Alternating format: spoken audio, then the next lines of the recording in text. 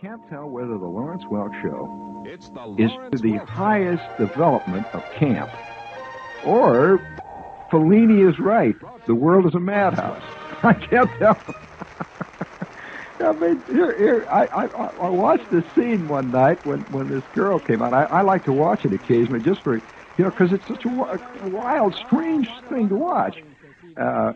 Out came this girl, and she's dressed in this long gown. They always wear long gowns on that show, right up to their gizzard. There's no such thing as a bosom on that show, Dad.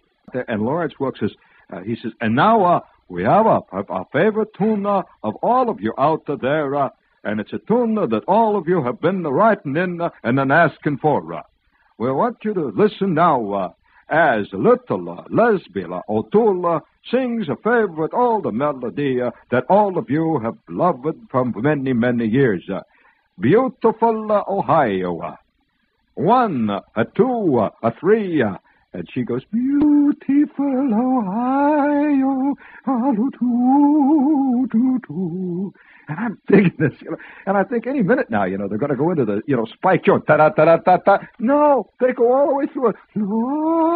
La-da-da-doo, la-da-da-doo, la-da-da-doo, la-da-da-da,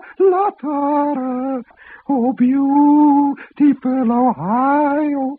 And then there'd be shots of the audience. They're looking so benign. And I thought, holy smokes. Maybe there is something to this generation gap after all.